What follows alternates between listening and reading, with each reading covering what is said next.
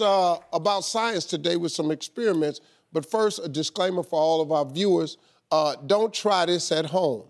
So as you can see, we have two different colors of balloons. What we're gonna first talk about is how sound waves move through different weights of gases. So these are floating in the air. What do you think's inside of them?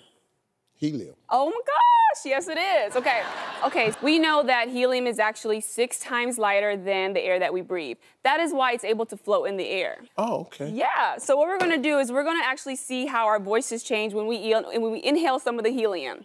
Okay. So, but what we're gonna do for these steps is take a deep breath, exhale as much air out of our lungs as possible, take off this clip and inhale the helium and start talking.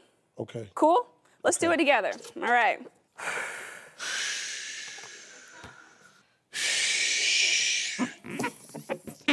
And then we start talking like this. You can start talking now. Start talking. You start talking. I want to do some more things in mine.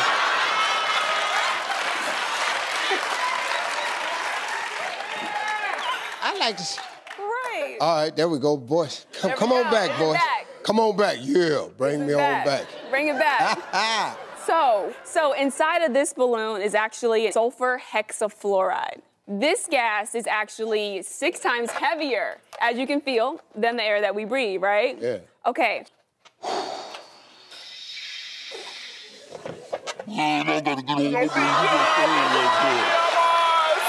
Oh, you better look out now. I'm done. Oh, hell, I just scared myself. Where my damn voice at? Isn't that crazy?